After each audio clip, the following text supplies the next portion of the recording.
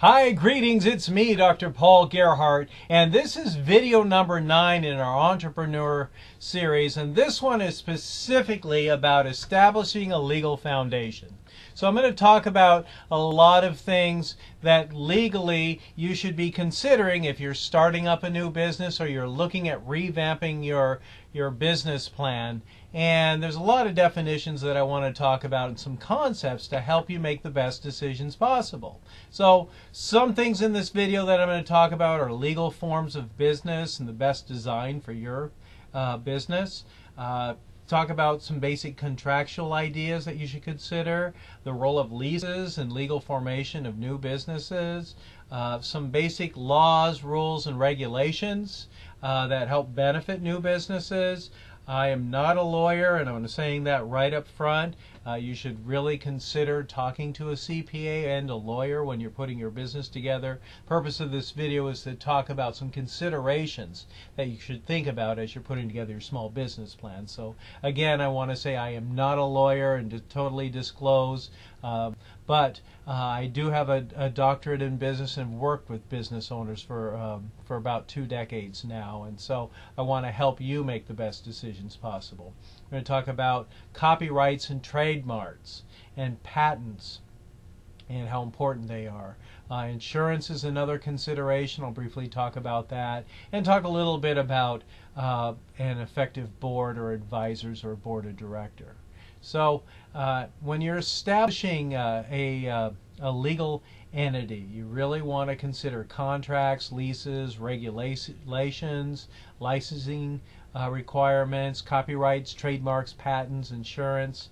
And so we're going to talk about each of those. There really are 3 essential basic forms of legal business entities. One is a sole proprietorship, partnership, in general limited liability, and then corporations makes up the 3rd one. And in corporations there's type C, S, and LLCs that I'll be talking about in this video just briefly. A sole proprietorship really is the simplest form of a business organization, and they really are characterized by the fact that the person who owns the business and the business itself are really treated as the same entity, and that really is a key concept for sole proprietorship.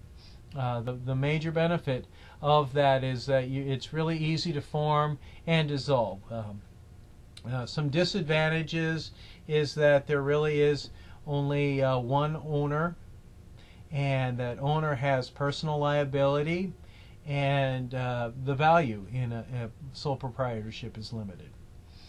These are really popular for those people who are really not sure about the business, who have a very, very small business, and they have low costs and low risks. So with sole proprietorships, you probably know people who own a sole proprietorship. And something that may help develop the business a little bit more is a partnership, which is very similar to sole proprietorship, but the business is really includes the ideas of more than one person. Usually it's 2 or 3 people. In a general partnership, it really is formed by 2 or more people. It's simple, but you really should have some clarity in what's involved. And so you need to have some kind of agreement, and it probably is best if you have a written agreement. You need to clarify who is involved in their contribution specifically, how profits, losses, and draws will be treated, be able to describe how one partner can buy out another partner, how new partners are brought in, and then how disputes are going to be settled. I use the term draw, and in business it really is about an owner taking cash in advance, like a salary or bonus or expected year-end distribution, for instance. And so the term that we use in business is a draw if you own your own business. In a general partnership, there are some advantages and disadvantages. Some advantages are that owners report profit or losses on their personal income tax. Some business expenses can be claimed, and it's easy to establish and dissolve a business with a general partnership.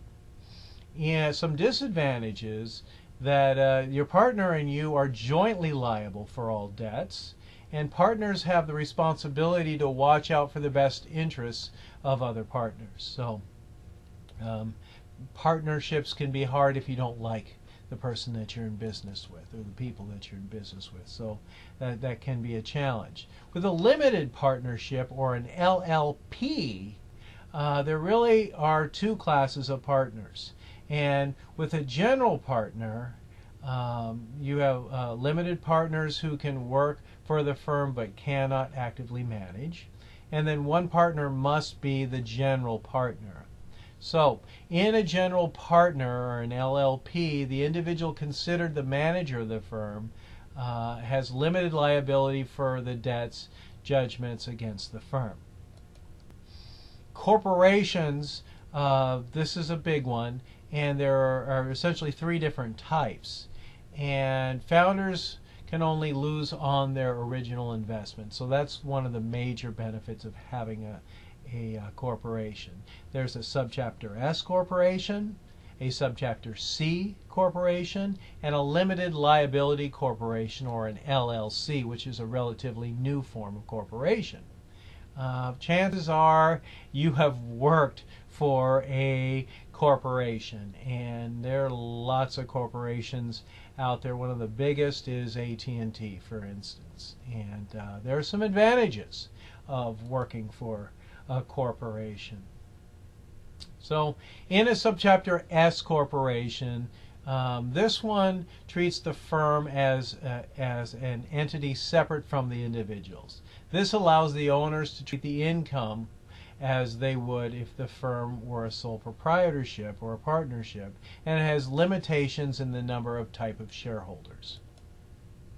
So some advantages of Chapter S corporation is that the owner's liability is limited. It has potential tax benefit. It's relatively easy to form compared to a subchapter C, and it makes it more legitimate in the market. Some disadvantages of a subchapter S corporation is that it's kind of cumbersome and expensive to form. And the shareholder numbers are limited. It's limited to 75. And current and significant limitation for a company that wishes to go public. On the other hand, subchapter C corporation is an organization that treats the firm as a unique entity responsible for its own taxes. And there are no limitations to shareholder participation, and the owners are protected beyond their equity investment. So what's required for subchapters S or C? You need to have corporate name. You need to have a specific location for corporate headquarters. The general nature of business needs to be clarified. Names, addresses, and titles of all founders are required. A time horizon for the firm's existence. Authorized stock and capital need to be clarified. And then bylaws of the organization need to be created.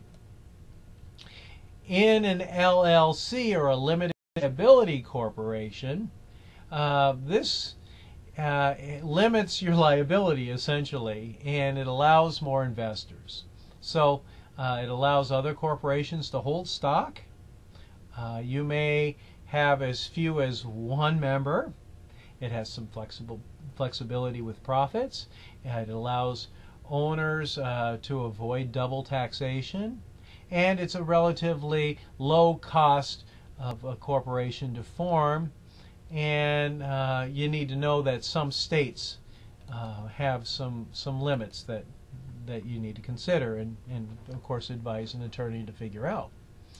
Speaking of attorneys, contracts are something that are important. You could have verbal handshake contracts, but if you ever have to go to court, it's one person's word against another person's word.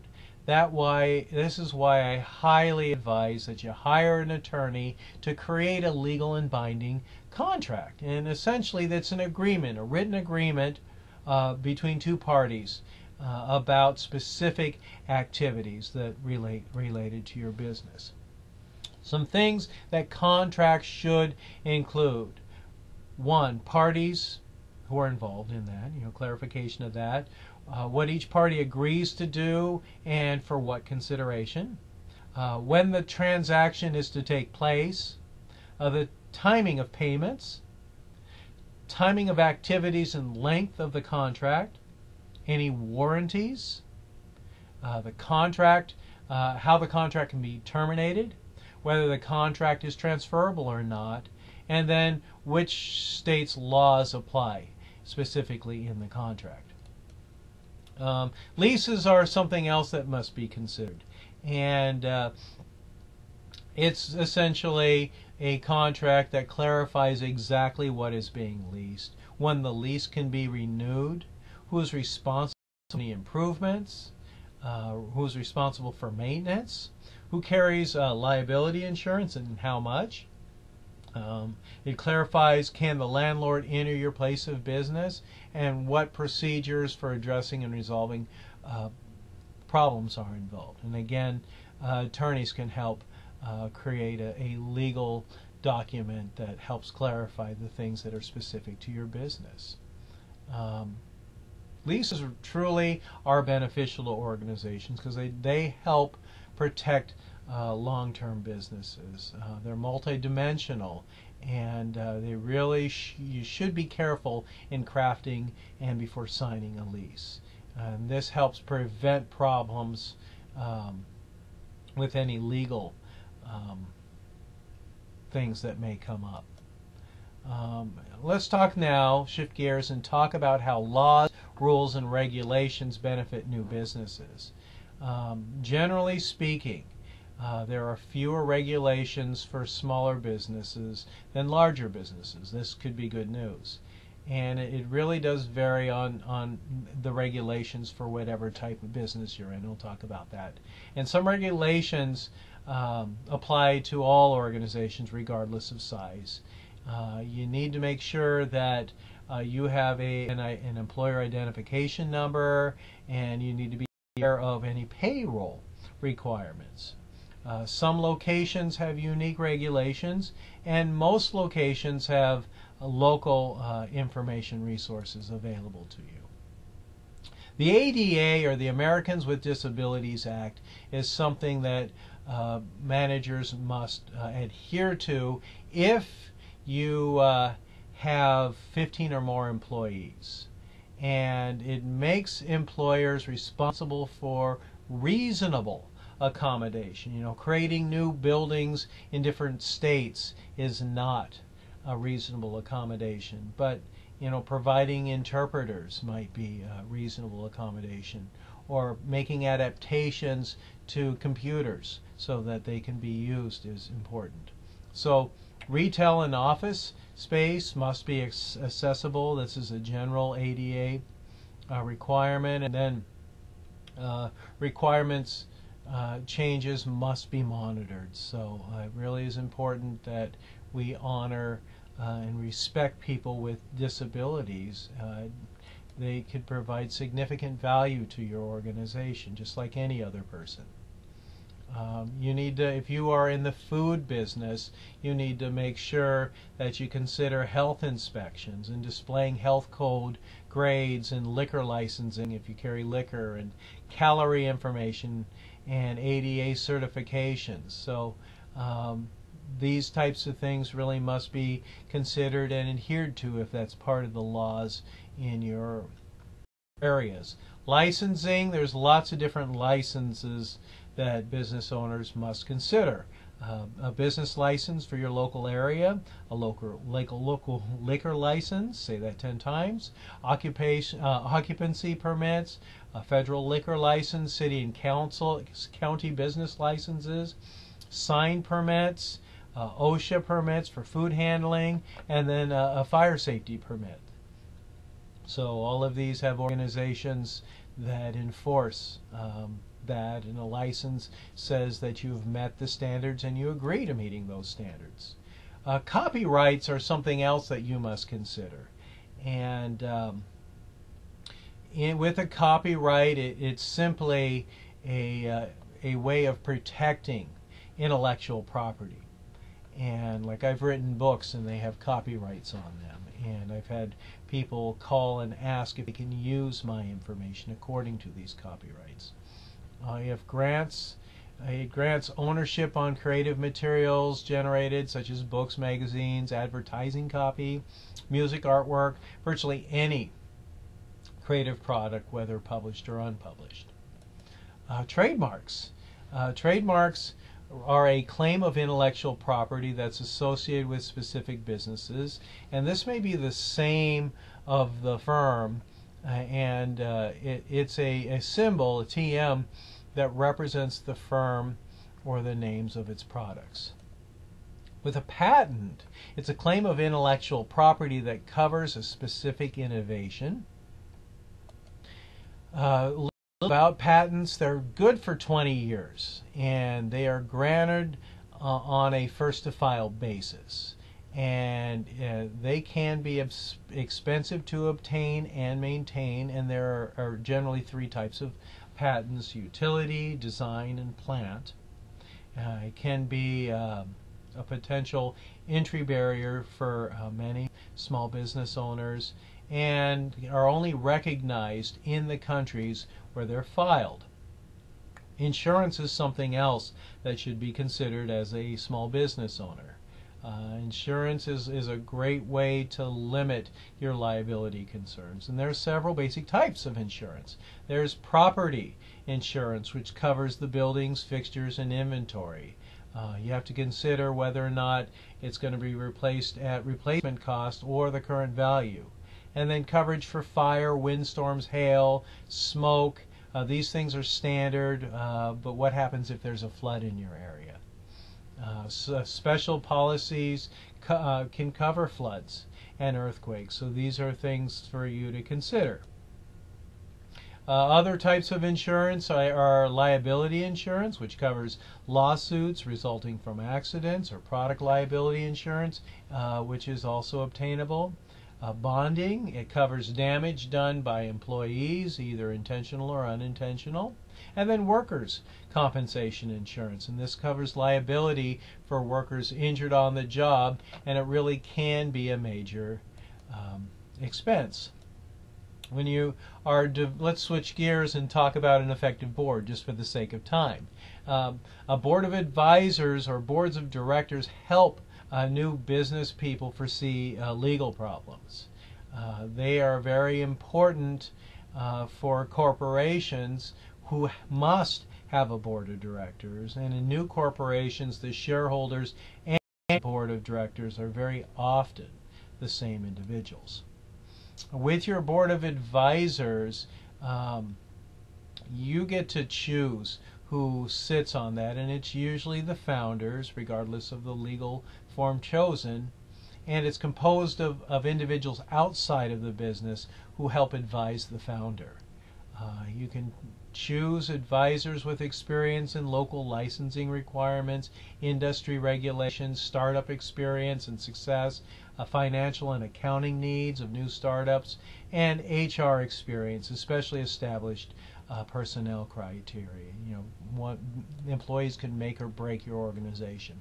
So this has been about 18 minutes in this video, and essentially we talked about forms of business, contracts, leases, regulations, licensing requirements, copyrights, trademarks, patents, insurance, and board advisors and directors. So I hope that you found something of value in this video to take away and apply as you are building your small business plan, and I hope that you've enjoyed the video, and more importantly, I hope that you have a great day, because only you get to choose how you feel about it.